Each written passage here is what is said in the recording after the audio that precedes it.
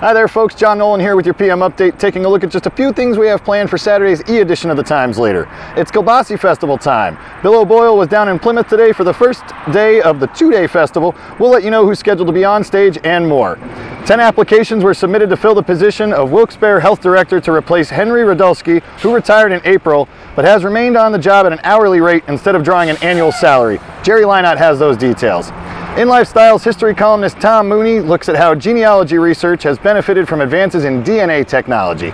Remember folks, if you're not already a subscriber, call 570-829-5000 or visit timesleader.com/subscribe. Thanks for watching and have a great day.